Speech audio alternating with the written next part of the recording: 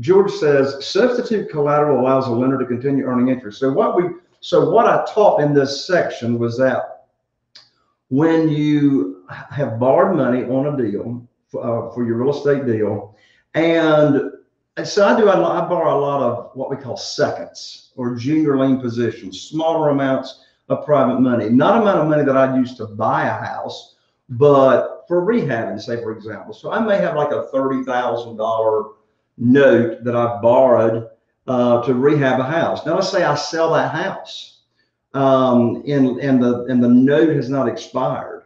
So if I have another property, another collateral, okay, piece of collateral, that I can then keep that note open to that lender can keep earning their interest, and I don't have to pay off that $30,000 note in this example. I can just substitute or change the collateral that's backing that note. Does that make sense, Chaffee?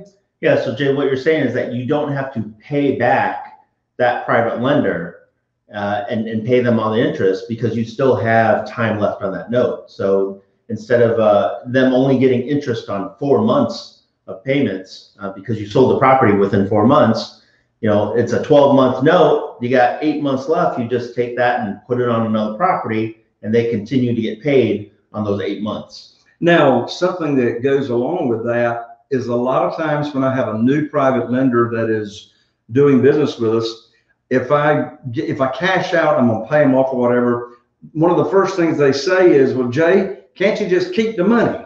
I don't want the money back. And the answer is you got to either substitute if you're doing the business my way, because I don't borrow any unsecured money. It's all backed by real estate.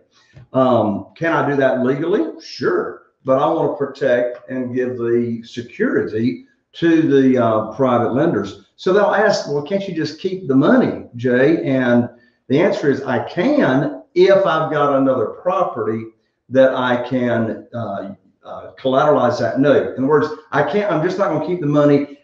If you pay it off and you're not substituting the collateral, then the real estate attorney can't keep it in their escrow account, what we call unassigned. And, you know, they're not a savings account, right? So I've either got to pay them back or substitute the collateral.